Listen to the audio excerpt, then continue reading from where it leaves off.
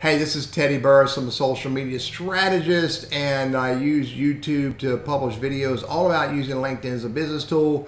And I just discovered a change in manually adjusting the order of your videos in a YouTube playlist, and I'm going to show you how to deal with that change.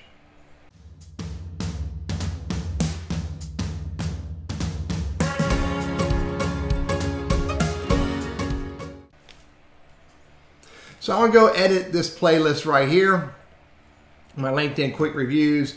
And the way we're supposed to do it, you can see the hand shows up right here, and I should be able to grab that and move it up or move it down, but it doesn't work. See, Tracy always ends up number 2. I take Tracy, move it down here, it goes back to number 2. It doesn't work. There's a slight snafu in what's going on with the page when you try to do that. But here's the workaround. Are you ready?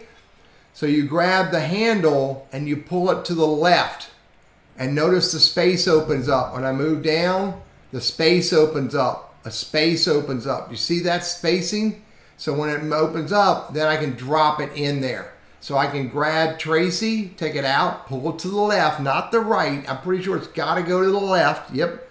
And when it goes to the left enough, then you can go up or down and drop it in the list. I'm betting that this is a slight snafu that YouTube has going on, and hopefully they'll fix it soon so we have the ability to do this without this little workaround. But that's the workaround for today.